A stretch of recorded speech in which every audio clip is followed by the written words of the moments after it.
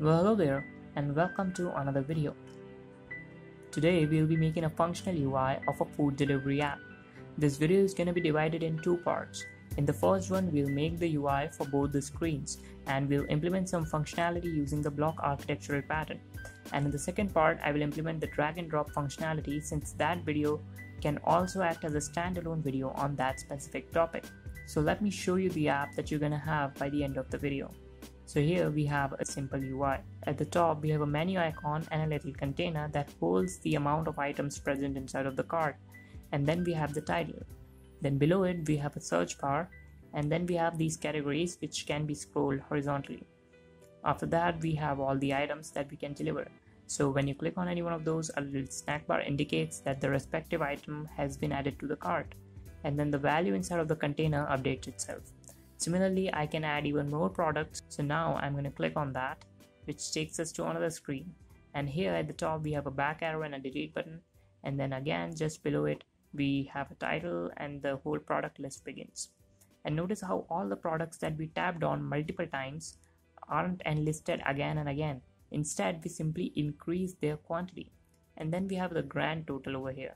And now let me show you the coolest feature that I implemented in this UI, which is drag to delete.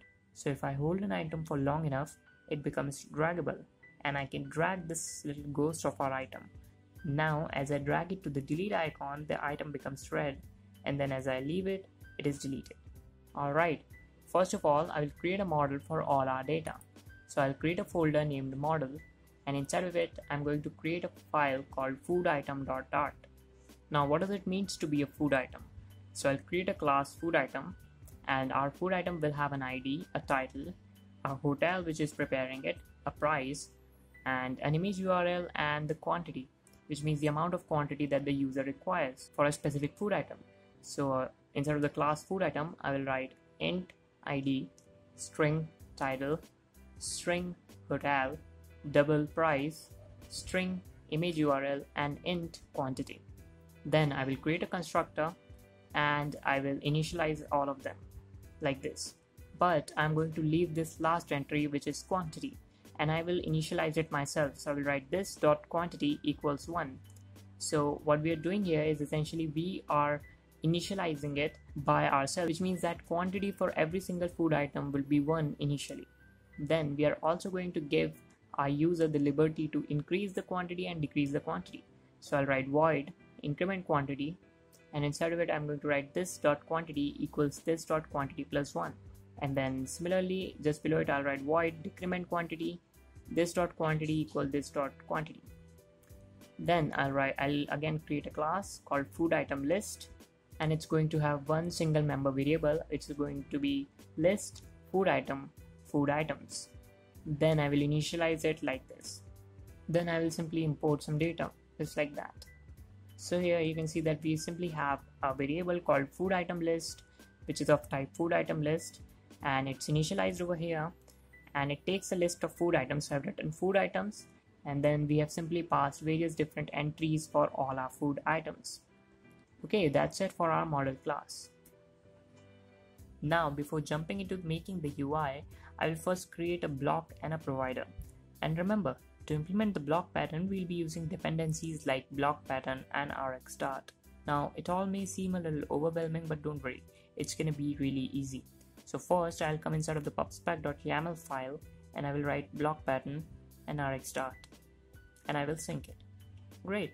Now it's time to create a block. Now creating a block is a bit different than it used to be when we did not use any dependency.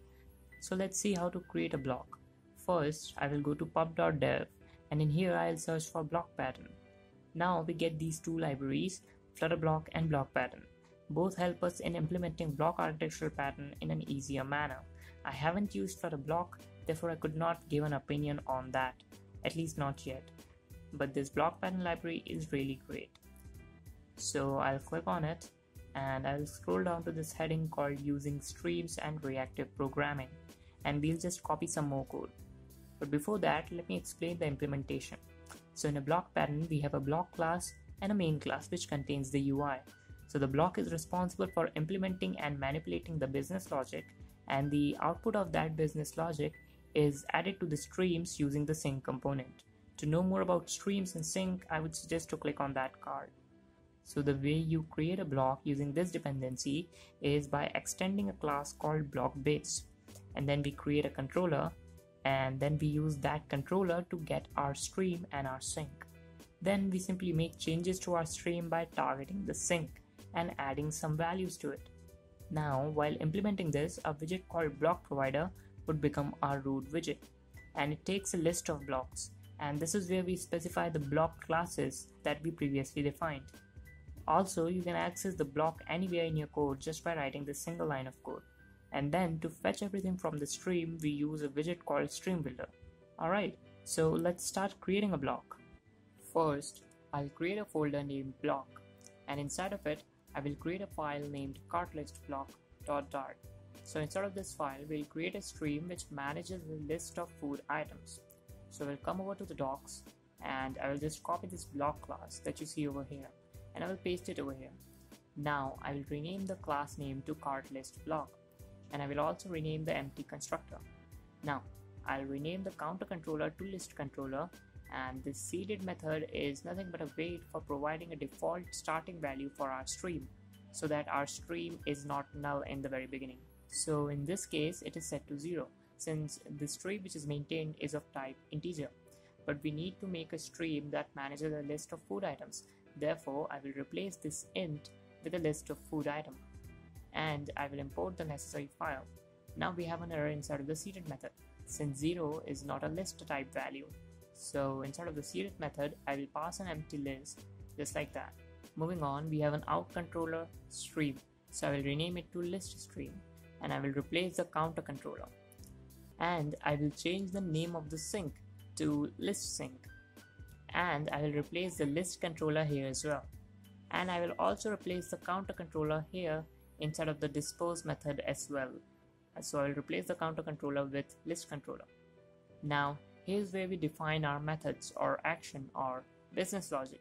So by default they have this increment method, but we're gonna remove this, and we're gonna create two methods, one for adding a food item to the list and another for removing a food item from the list of food items. So I'll write add to list, and it will receive a food item, and then I will write list sync dot add food item. But we have an error. That's because we need a list of food items to be fed into the sync, since we are managing a list of food items. So what I'm going to do is we will add this food item to our list of food items, and then we will get the updated list back to this function so that it can be added to our stream. And to do that, I'm going to create a provider class. So inside of the same folder, I will create a file and name it provider.dart. Now inside of this file, I will create a class named cart provider, and I will create a list of food item named food items and initialize it to this, which means an empty list, and I will also import the necessary libraries. Next, I will create a function of type list food item, and I will name it add to list. This function also receives a food item, and then we will add the food item that we received to the list that we made, and then we will return the newly updated list. Great. Now I will do the same thing for removing an item from the list. So I'll create a function of type list food item, and I will name it remove from list, and it will also receive a food item, and then here I will write food items dot remove food item. Then I simply return the food items list. Now I will come back to the block class, and over here I will initialize the cart provider class. So I will write cart provider equals cart provider. Then inside of the add to list function, I will write list sync dot add provider dot add to list, and then we will pass this food item as an argument. Great. Now I will create another function called remove from list, and it also takes a food item, and then I will write list sync dot add provider dot remove from list food item. Great. So we have our block, provider, and our model. It's time to start working on the UI. So inside of the main.dart, I will make the block provider widget as the root widget. So I'll remove the material app from here, and I will write block provider.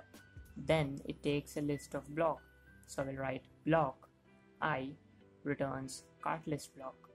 and then I will import the necessary class. After that, I will paste the material app as a child for our block provider, and it will take a title, a home, and I will pass the home widget. And I will also set the debug show check mode banner to false. Before moving any further, let me explain why we are not using this in a regular manner, or why aren't we implementing the block pattern like we implemented earlier in the previous two videos. Well, if you look at the UI, the stream builder which listens to the stream is present inside of a list view, and the way list view works is it destroys all the widgets that are not in the view at any given moment. So for example, right now the widgets that you see are built, and the widgets below it aren't even rendered yet, but as you scroll they slowly come into existence, but by this point the ones that are not in the view anymore are destroyed. Now let me show you what would have happened if you would have used the block pattern in a regular manner. Okay, so here I have an app that uses stream controller to get the stream, and I have implemented the block pattern in the way that I showed you in earlier videos. Now I will scroll down and everything seems fine, but when I will scroll up we have a big error, and if you check the log it says that bad state, the stream is already being listened to, which means that whenever this widget is rebuilt after getting destroyed, the stream is listened to once more, which creates a problem.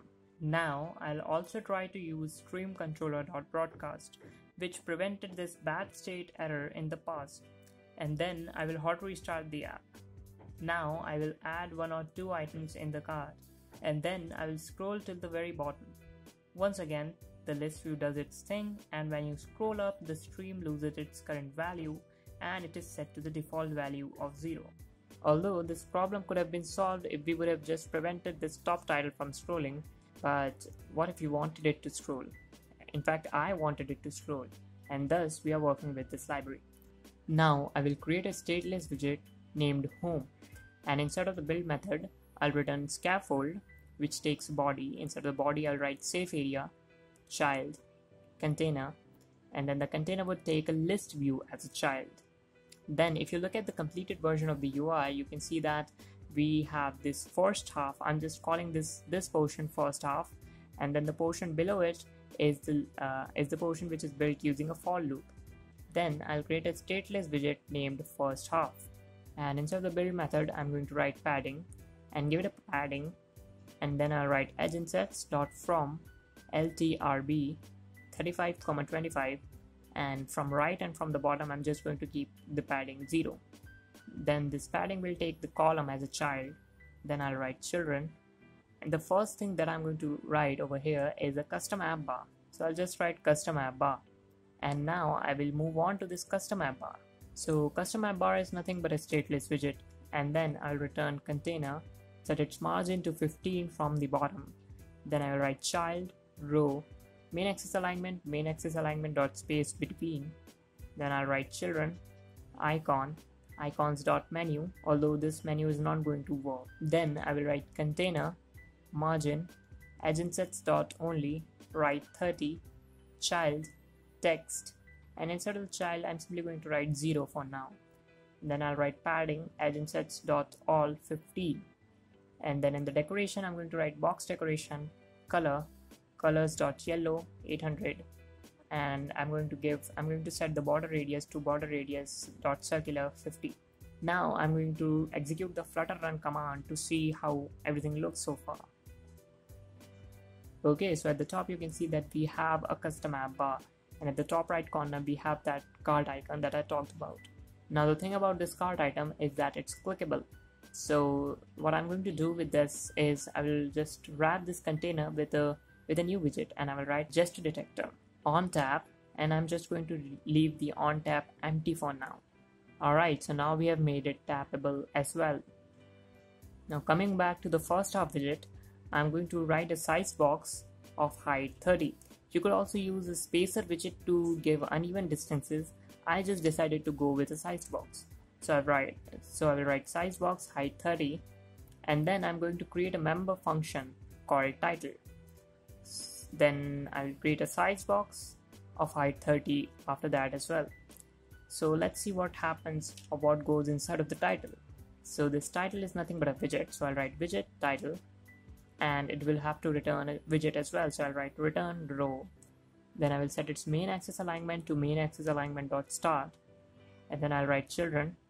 And so to the children, the first children is going to be a size box of width 45. Then I'll write column cross axis alignment dot start. Then I will pass in children.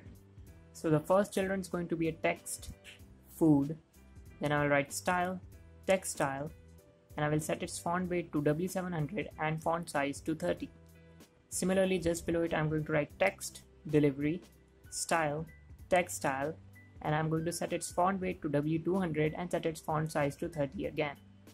Okay, let's hot reload this and see how it looks. Alright, it looks good. So after the second size box, I'm going to write search bar. So the search bar would contain a text field where user can type something. It's just going to be a non-functional input field. So I'll write widget search bar. This also returns a row, and I'll write main axis alignment dot space between children icon icons dot search, and I'm going to set its color to colors dot black 45. Then I'll create a size box of width 20. Then I'll write expanded child text field. Then I'll write decoration input decoration, and I'll give hint text search content padding edge insets dot symmetric vertical 10. Then I'll write hint style text style color colors dot black 87 to give some color to our hint. Okay, so that's it for our search bar. Now let's start working on the categories. So I'll come back to the first half widget, and I'm going to write size box height 45, and just below it I'm going to create a member function called categories. Then I will write widget categories, and I will return a container, set its height to 185, child to list view. Then I'm going to create a widget called list view, and this list view is scrollable in horizontal direction, so I'll write scroll direction axis dot horizontal. Then I will write children. Now I'm going to create a custom widget for all these items present inside of the categories list view. So I'll write category list item, and it's going to have a category icon. So I'll write icons dot bug report. Then it's going to have a category name. So for now it would be burgers. Then I will write availability 12, and then every category item would have two states. Either it is selected or it is not selected. So I'll write selected true. So let's see how it looks. In fact, I'm going to copy this, paste it over here, and I will write selected false for this one. So below everything, I'm going to create a stateless widget called category list item. Then I'm going to create 4 member variables. So I'm going to write final icon data category icon, final string category name, final int availability, and final bool selected. Then I'm going to initialize them inside of the constructor, and I'm also going to mark them as required. Okay, so let's see how to make this. So instead of the build method, I'm going to return a container, and I'm going to write margin edge insets dot only write 20. Then I'm going to give a padding from LTRB, and I'm going to write 10 10 10 20. Then I'm going to write decoration box decoration border radius dot circular color. Now this color for any list item would change based on its state. So if it is selected, it is yellow. If it is not selected, then it is white. So I'm going to write color selected question mark color 0xFF FEB324, which is the yellow shade that we want, and then we have colon colors dot white, which means that for any list item, if the selected is marked as true, then the color is yellow, and if it is marked as false, then the color is white. Then I'll write border dot all. Then the border is also based on this state, so I'll write color selected question mark colors dot transparent else colon colors dot gray 200 width, and I will set its width to 1.5, and I'm also going to give it some light box shadow. So I'll write box shadow, and this box shadow argument takes a list of box shadows. So I'll write box shadow color colors dot gray 100, and I'll set its blur radius to 15 and give it an offset 15,0, and I will also set its spread radius to 5. Then this container would take a column as a child, so I'll write child column main axis alignment dot space around. Then I'll write children container, I'll set its padding to 20, decoration, box decoration, colors.white, and I'm going to give it a border radius of 50, and I'm going to write border.all, color, selected colors.transparent else colors.gray. Then I'm going to write width 1.5. So even the border of the inner container is dependent on the selected state. Then I'm going to write child, icon, category icon, colors.black, and I'm going to set its size to 30. Then I'll write size box, height 10, text, category name, style, text style, font weight.w700, and I'm going to set its color to colors.black and set its font size to 15. Okay, so now that we have the circle done, we have the text done, now we need that little line over here. So I'll write container, margin, from left to right back, 0, 6, 0, 10. This is going to be the specific margin. It's going to be exact. And then I'll give it a width of 1.5 and a height of 15. And I'm going to set its color to colors.black26. Then I will write text, availability.toString since availability is an integer. Then I'll write style, text style, font weight.w600, and color to colors.black. Alright, so now let's see it. So I'm going to hot reload it once again, and there we go. The first one is yellowish while the other one is not yellowish. So what I'll do now is I'll just paste in some data for all the false category list items. So you can see that everything's same, it's just the entries which are different. For example, the first one is category name burger, second one is pizza, third one is roll, fourth one is something else, and fifth one is something else. Alright, so that completes our first half. Now I'm going to return back to the home widget, and below first half I'm going to write sized box of height 45. Okay, so after the sized box I'm going to return an item container because all these items that you see are nothing but an item container widget. So I'm going to return that, and I'm going to return them by looping through the list that we previously created. So I'm going to write for food item in food item list dot food items. So this will loop through every food item present inside of the food item list. And then I'm going to return an item container, and I'm going to pass this food item to the item container. Okay, now just below this I'm going to create a stateless widget called item container, and I'm going to initialize the food item. First I'm going to create a variable called final food item, and then I'm going to initialize it inside of the constructor and mark it as required. Then inside of the build function I'm going to write just a detector since we want some action to be carried out whenever an item is tapped. So I'm going to write just a detector on tap, and I'm going to leave the on tap empty. Then inside of the child I'm going to write items, and this item would take a hotel, item name, item price, item URL, and left aligned. Now what is that left aligned? I'm going to explain later. So I'm going to first write inside of the items I'm going to write hotel, food item dot hotel. Inside of the item name I will pass food item dot title, then item price, food item dot price, image URL, food item dot image URL. Now if you look at the finished version, you can see that items are aligned alternatively. So I'm going to write left aligned food item dot id %2 = 0 true false. So we have basically made a left aligned argument, and we compare it with the food item's ID. Remember, every food item has an ID, and we divide that by 2 in order to find even and odd numbers. So if food item.id %2 = 0, which means that given food ID is an even ID or is an even value, then we set the left align to true. Otherwise, we set the left align to false, which means that all the even element would be left aligned and all the odd elements would be right aligned. So let's see how to do that.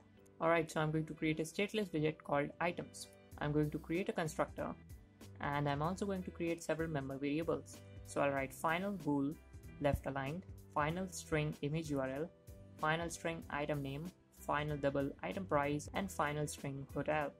Then inside of the constructor I will write at required this dot left align, this dot image URL, this dot item name, this dot item price, and this dot hotel, and I'll mark all the others as required as well. Then instead of the build method I will first create a variable called double container padding = 45. Then I will create another variable called double container border radius equal 10. Then I'll return a column children, and the first child would be a container. Then I'll write padding edge insets dot only left align question mark 0 colon container padding, and then I'll write right left align question mark container padding colon 0. Then I'm going to pass column as a child for our container, and then children. Then I'm going to write container. It's going to have a width double dot infinity height of 200, and then I'm going to give some box decoration. So I'll write decoration box decoration border radius dot circular 10. Then I'll write child clip our rect border radius dot horizontal left. Now again, we want variable border radius based on the alignment of our items. So I'll write left aligned question mark radius dot circular 0 else radius dot circular container border radius. Similarly, I'll write right left aligned question mark radius dot circular container border radius else radius dot circular 0. Again, we are targeting the border radius of horizontal direction, and if our element is left aligned, which means left aligned is true, then from the left the border radius would be 0, and for the right border radius would be equal to container border radius. And if left aligned is false, which means our item is right aligned, so we'll give it some border radius from the left, and we have passed 0 as border radius from the right. Alright, now for our clip our rect, I'm going to pass a child image.network image URL fit box fit.fill. Okay, that's that. Now I'm going to come out of this container and I'm going to write the second child of our column.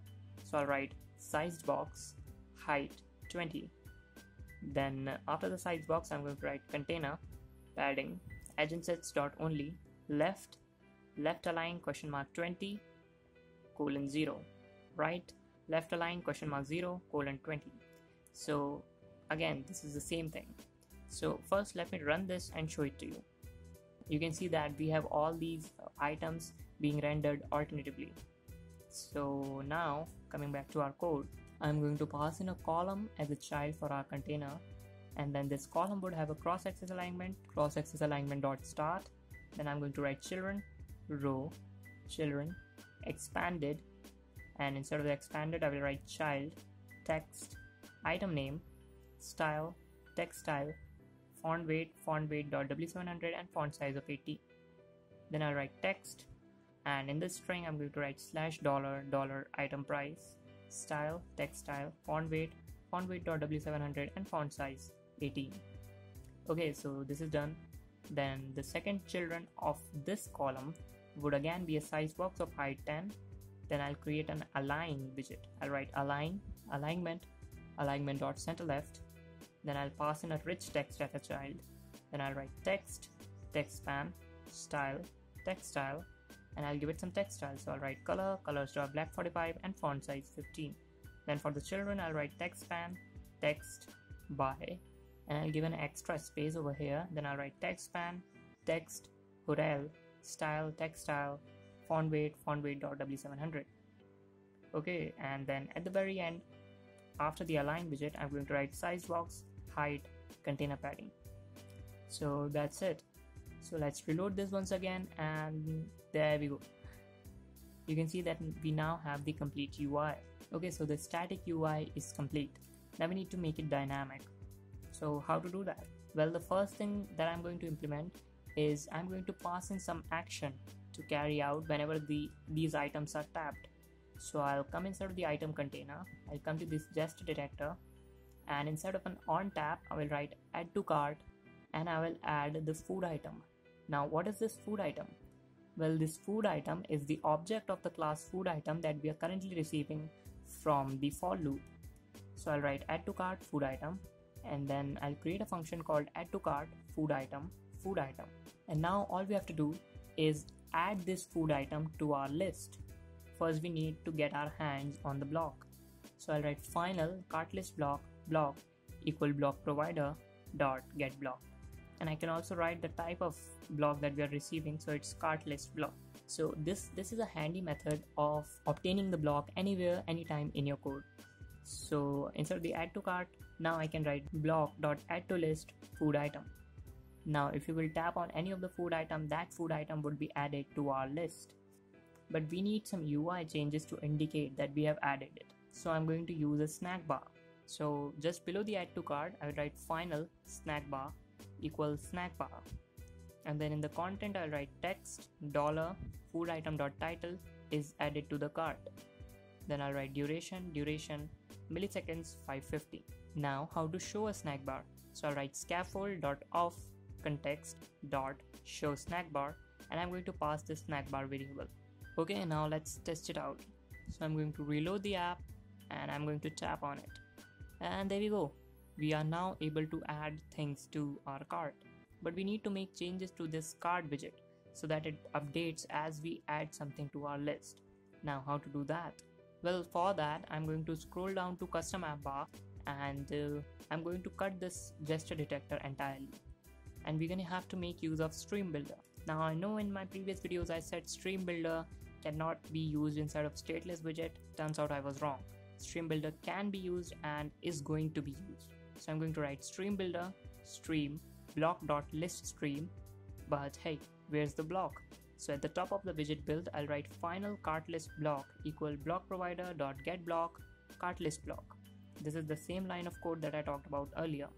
So now the error goes away, and then I'm going to write builder context comma snapshot, and then remember every single snapshot, in fact every single snapshot dot data that we're going to receive is of type list. So we're going to create a variable called list food items equals snapshot dot data, and as a precautionary measure I'm going to write int length equals to food items not equal to null question mark food items dot length else 0. So if the food items variable is not equal to null, which means that snapshot is not null, then we set the length variable to the length of the food items list, otherwise we set it to 0.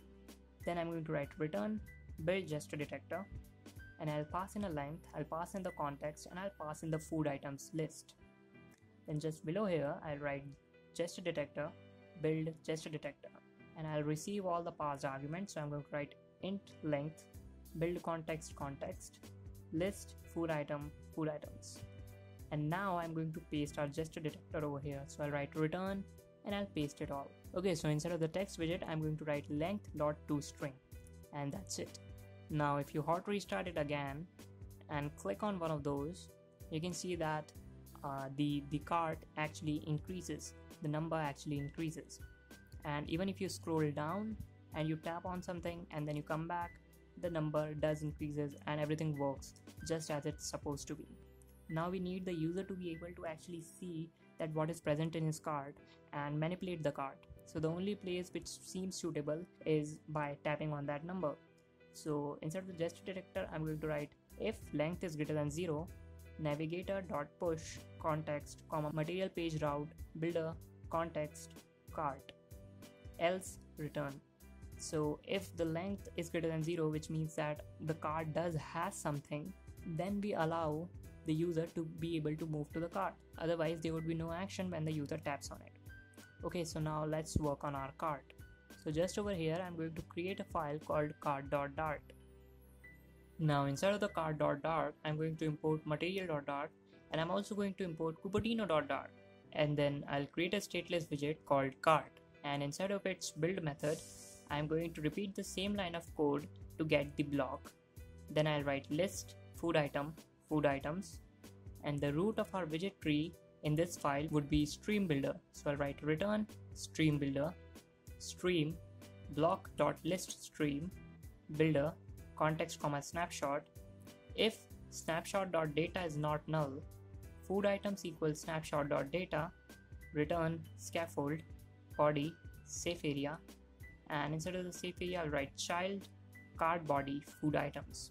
So first I'm going to create a stateless widget called cart body, and it will receive the food items that is passed. So I'll write final list food items, and then this cart body will receive the food items list. Okay, now inside of the build method I will write return container padding agentsets.from ltrb 35 40 25 0, and I'll write child column children, and over here the first child would again be a custom app bar. Now I will create a stateless widget, name it custom app bar, and I'll write final cart list block Just repeat the same line of code to get the block.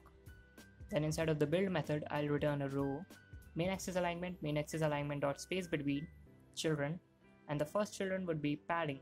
So write padding const edgeinsets dot all 5.0 child gesture detector child icon, and then I'm going to write Cupertino icons dot back, and I'll write size 30 and on tap navigator dot pop context.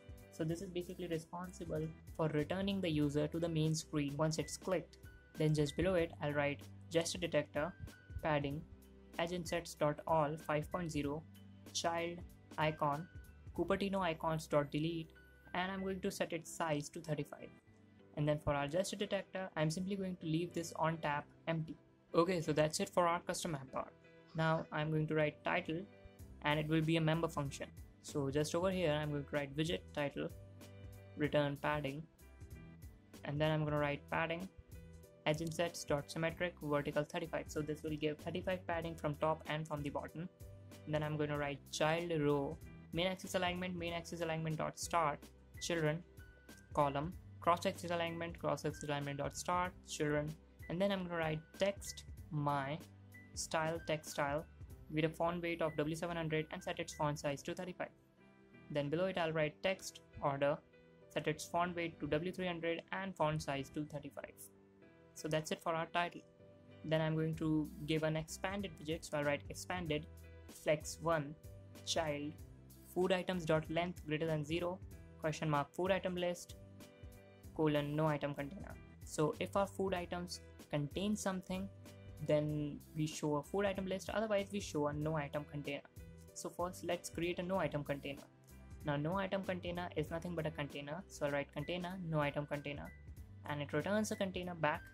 So I'll write child center child text, and the text would simply be no more items left in the cart.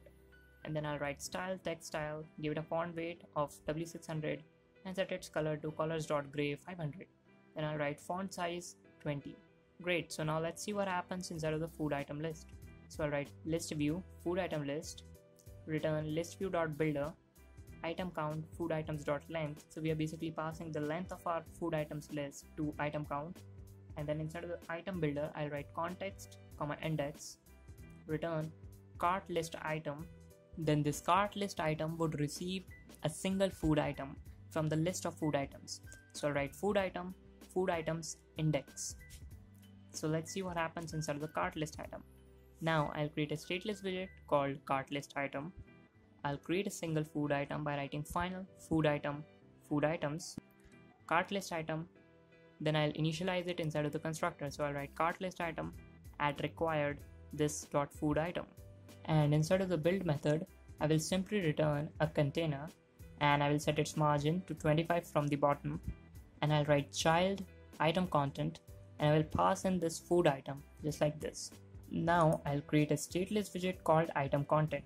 Okay, so inside of the item content, I'll again create a final food item, and I'll write at required this dot food item inside of the constructor. Now here's where the UI for our list item begins.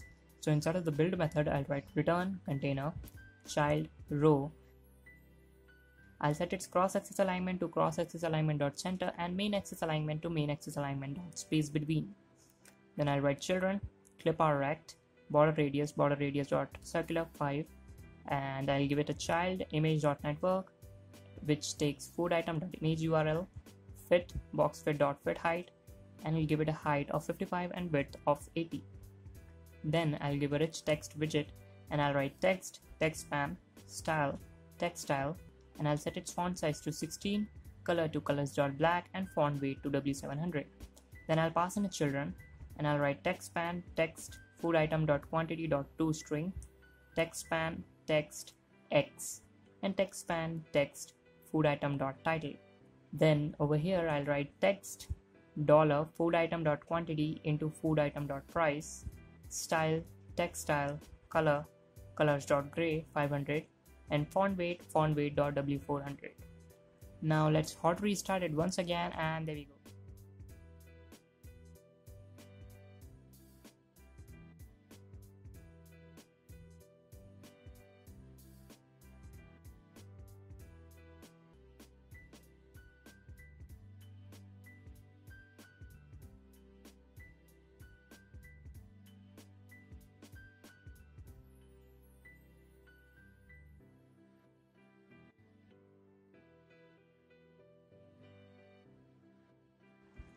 But there are several problems with this approach.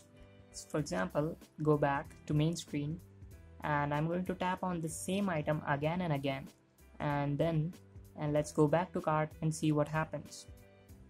There are multiple amount of same item. We don't want that to happen.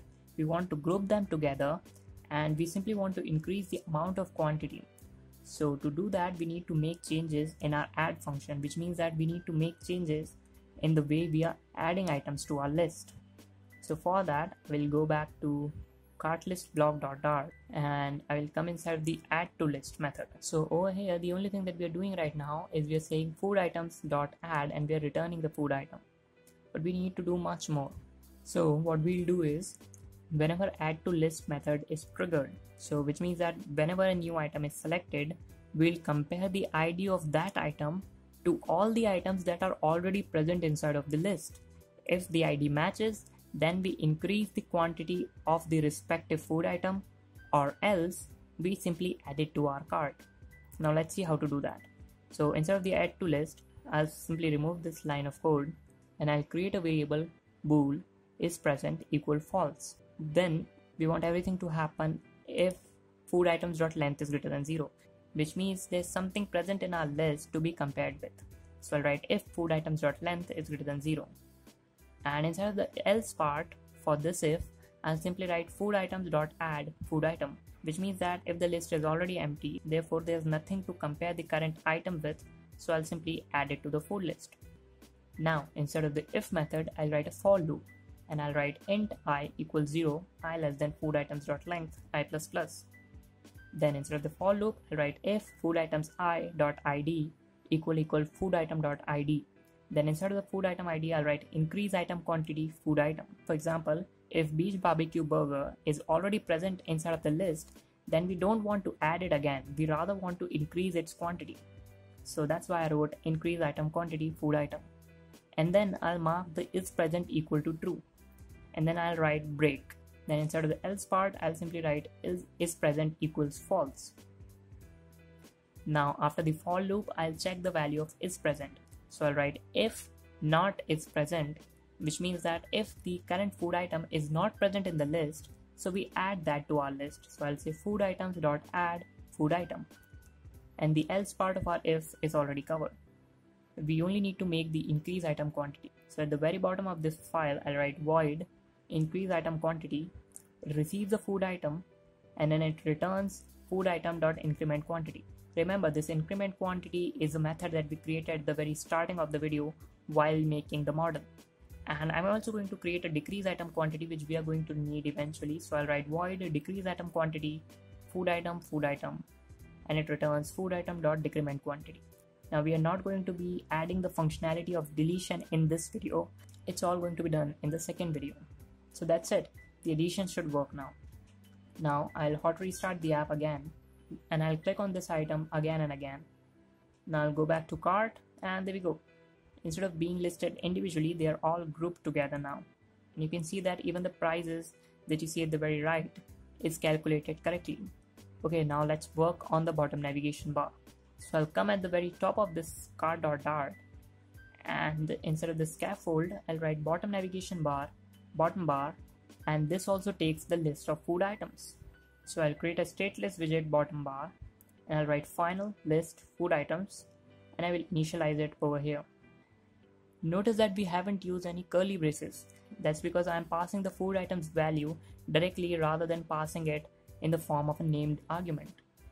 So inside of the build method, I'll write return container margin agentsets.only and I'm going to give a margin from left of 35 and from bottom of 25. Then I'll write child column main axis size dot min and then I'll write children total amount food items. Then I'll create a member function total amount and it takes the food items. So I'll write widget total amount and it takes the list of food items. Then it returns a container margin agentsets dot only, write 10 padding agentsets dot all 25 children row main axis alignment dot space between children text total style. I'll give it a style and I'll write text style font size 25 and I'll set its font weight to W300. Then I'll write text dollar dollar return total amount food items.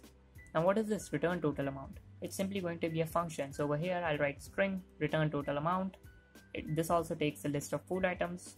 Then I'll write double total amount equal 0.0.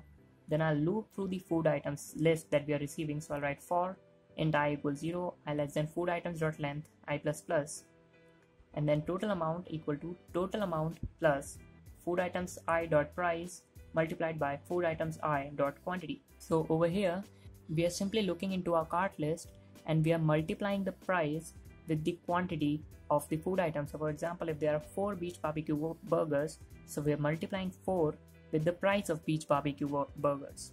Then I'll simply return total amount dot toString as fixed 2. Since it's a double value, therefore we wish to limit the value up to 2 decimal places. Then I'll write style text style font weight dot w700 and font size to 28. Okay, so the total amount is done. Now I'll hot restart the app and there we go. Now I want to have like a little divider here, so I'll write divider height 1 colors dot gray. Then I'll write persons, and this will also be a member function. So just below it I'll write container persons return container margin agentsets dot only right 10 padding agentsets dot symmetric vertical 30.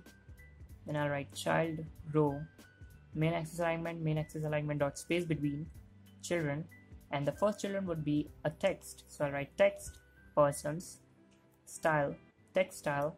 I'll set its font size to 14 and font weight to W700. Then I'll write custom person widget.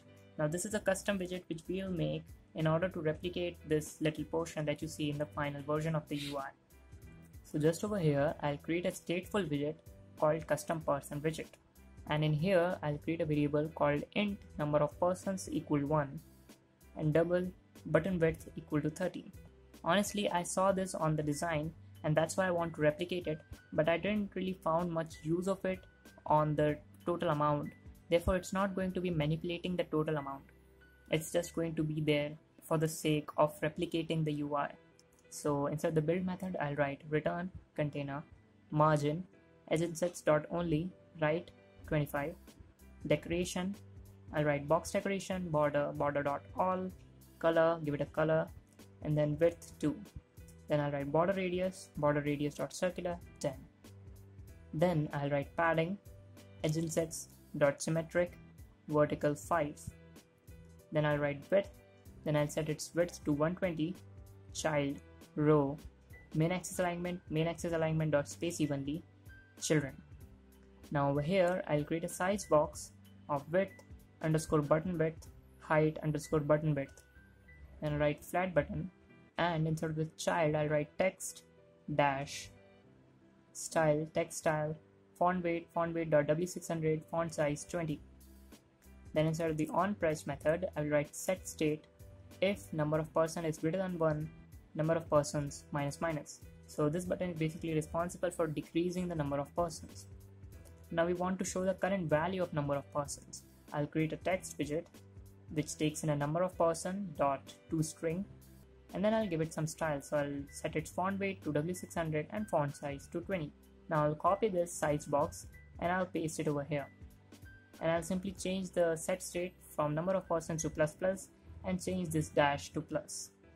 Alright, now I'll come back to the build method of bottom bar widget, and I'll create another variable called next button bar that you see here in the final widget. So I'll create a function called container next button bar, and it returns a container, and I'll set its margin to 25 from the right, and I'll give it a padding of 25. Then I'll write decoration color box decoration color 0xFF FEB 3 to 4.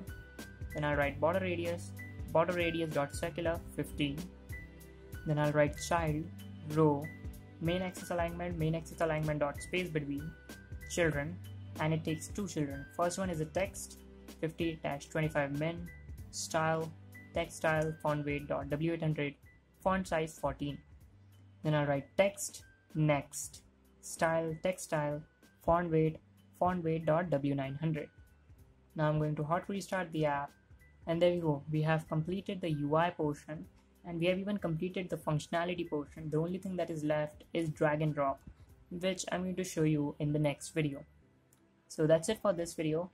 I hope you liked it, and make sure to click on the next video in order to implement that cool functionality and complete your UI by actually implementing the delete functionality. The code for the UI is present in the description below, and make sure to hit the like button if you liked the video, and comment, and of course share it to the people you know, share it to the people who you think would be interested in this content.